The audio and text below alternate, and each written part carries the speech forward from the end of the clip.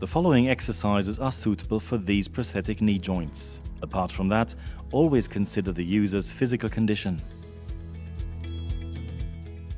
The alternating loading and unloading of the prosthesis, which is important for walking, is practiced while standing. Franziska and Gerhard show simple exercises for weight transfer and for improving stability. The trunk stays in an upright position and moves together with the pelvis as a single unit.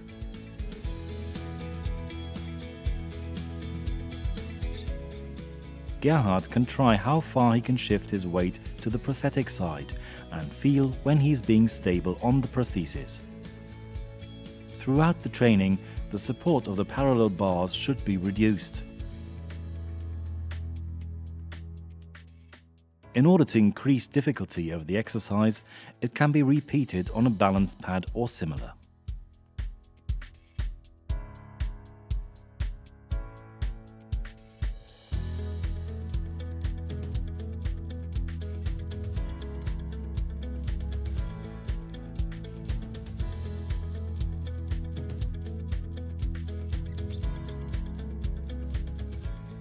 Exercises with dynamic arm movements increase the necessity for balance and stance stability.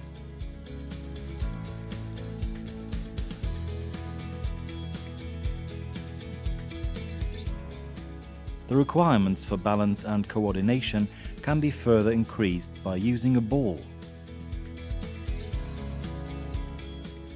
Gerhard has to balance and react fast over and over again.